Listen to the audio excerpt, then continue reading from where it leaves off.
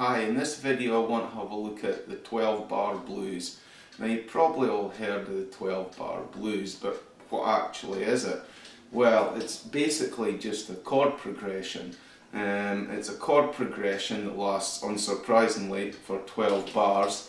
It's played in 4/4 time, and it's probably one of the most used chord progressions there is out there. It's used in loads and loads of styles of music and in many famous songs. So first we'll have a look at the chords that make up this. The standard 12 bar blues uses 3 chords. Technically speaking, their diatonic function is 1, 4 and 5, which is the tonic, subdominant and dominant. This guitar's tuned open D, so we'll be playing in the key of D. And in the key of D, the tonic, number 1, is D. The subdominant, number 4, is G. And the dominant, number 5, is A. And these are the 3 chords that are used in the 12 bar blues. The order that they're played in a standard 12 bar blues is 4 bars of the tonic D, followed by 2 bars of the subdominant G, then 2 bars of the tonic D, 1 bar of the dominant A, 1 bar of the subdominant G, and then it finishes with 2 bars of the tonic D. So what I'll let you do is I'll let you hear that using a standard blues shuffle.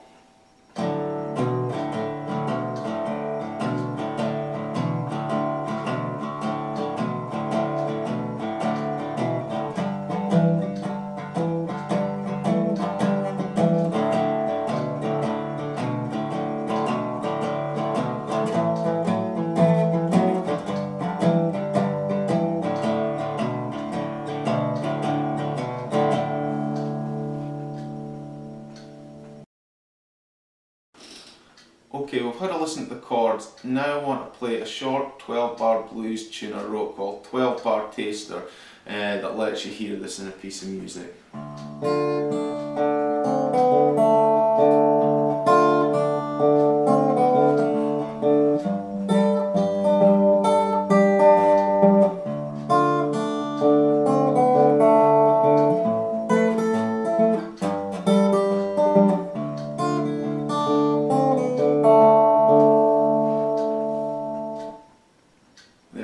A standard 12 bar blues tune. If you want to have a go at that, the tab's on the website.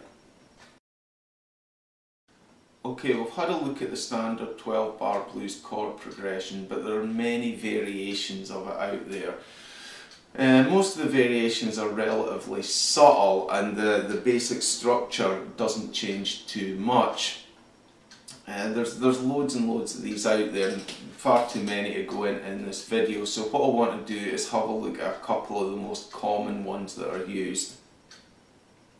The first one I want to have a look at is, in a standard 12 bar blues, the last 2 bars are 2 bars of the tonic, which in this case is D. A really common variation on this is replacing the last bar, the 12th bar, with and adding a dominant in, which would be an A. So the last 2 bars would be a bar of D and then a bar of A. I'll let you hear how that sounds. It'll sound familiar when you hear it. So I'll play the last 4 bars with this variation in it.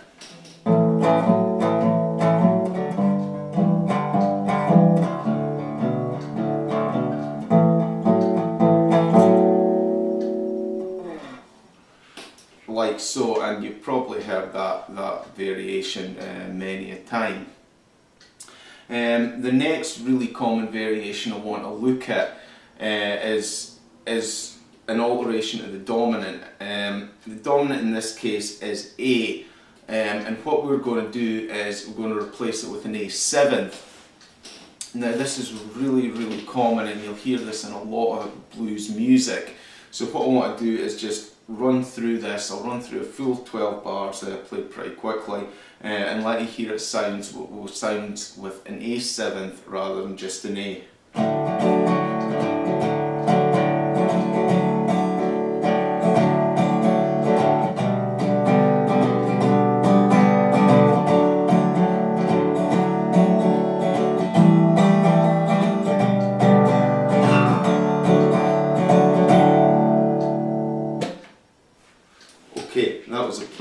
27th. A lot of these variations get mixed up. I mean, the two I've just shown you are commonly done together. Commonly it'll be played with a 7th on the dominant, and it'll revert back to that for the last bar. But like I said, there are many variations out there, and you know, you can go out there and have a look and see some of them for yourself. Okay, we've had a look at a couple of variations. The last thing I want to talk about is turnarounds. Turnarounds are really common in blues music and used a lot in these 12-bar blues patterns. What a turnaround is basically phrases that are added to the 10th or usually 11th bar of the 12-bar blues that help feed into the end of the song and effectively turn it around for going back to the start. These often take the form of, you know, descending chords or descending notes, you know, like so. The difference between them and the variations I showed before are that turnarounds are usually bespoke to the individual piece of music that's playing, or the individual tune that's being played, whereas the variations I showed previously are used in a lot of different tunes. So to show you this, I'm going to play you a piece of music. It's Tampa Red's Boogie Woogie Dance.